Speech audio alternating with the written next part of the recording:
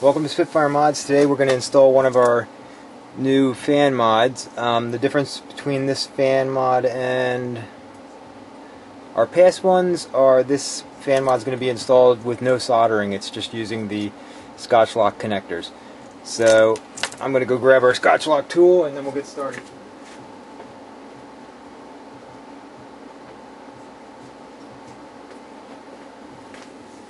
Okay, so the first thing you want to do when you get the fan mod is just look for the, take a look at it. You want to minimize its size, so wherever the solder ends, you can trim it down. This may have been done before it got shipped to you, but if not, you want to take off as much excess that's not needed as possible.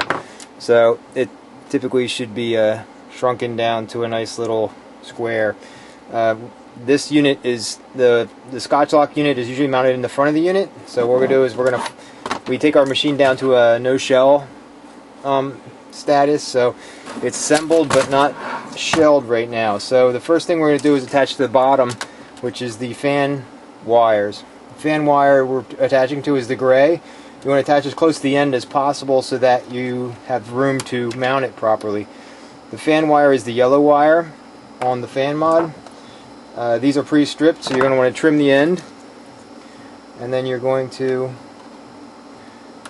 slide your gray wire in the outer part of the Scotch lock, and then the yellow wire is going to go on the terminated end. And then using a Scotch lock tool or pliers, you're going to go ahead and make that connection. Check to make sure when you look in the end you can see that both wires got hit by the metal Scotch lock connector, and then you're going to go ahead and plug in your fan. So once you're attached to your fan section, it should look like that. You're going to take it and loop it between your to the side of your USB ports and wrap it around your Wi-Fi adapter so that you come up here.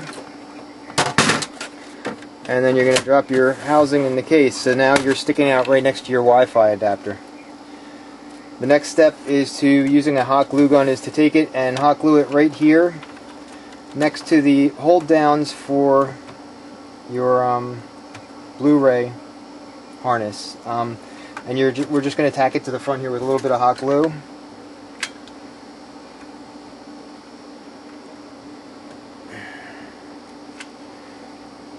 To kind of keep it in place. And as that glue dries, we're going to go ahead and finish wiring it. I typically take the wires and route them across underneath the front of the wireless adapter or the Wi-Fi adapter. Kind of keeps them out of the way from your housing when you're closing your housing. Now we're going to go ahead and trim the red wire and the black wire, and we're going to cut the pre-stripping off because the pre-stripping is soldered as well, so you're going to want to cut that off so that you can strip a longer section of the black wire. So we're going to strip our black wire about a ½ an inch so we get a good ground. And now we're going to be Scotch locking our red wire to the wire that is on your power supply connector on the right hand side. So again, same as before, we're going to insert our power supply cable. We're going to keep the wire kind of in the middle of this one.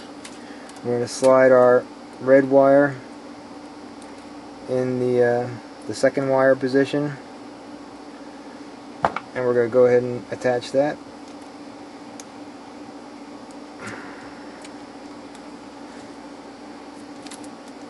And then make sure that both wires dropped in place, which looks like they did. So we're going to go ahead and attach that wire, attach that cable.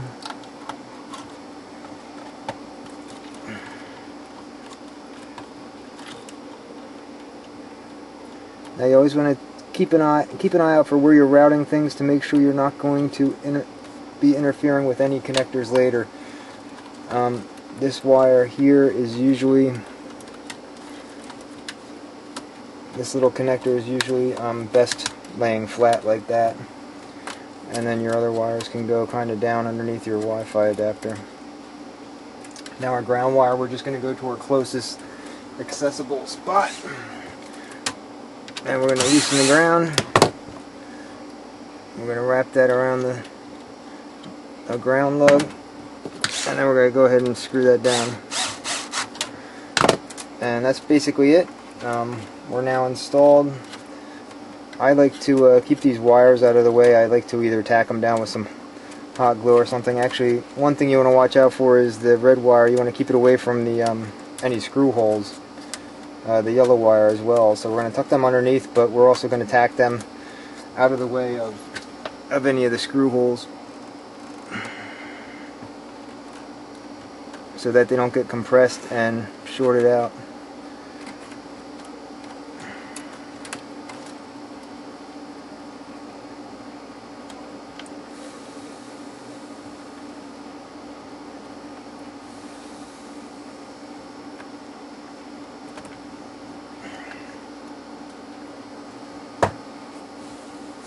So with everything out of the way right now, we're going to go ahead and reassemble our PS3.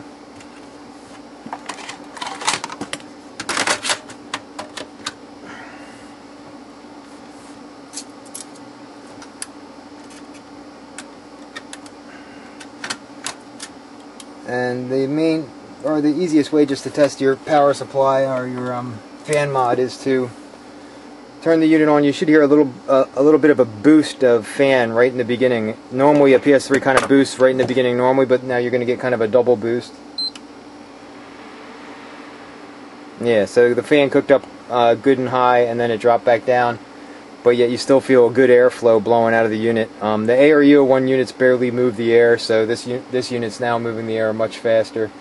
So that's it. That's the installation of the fan mod without any soldering.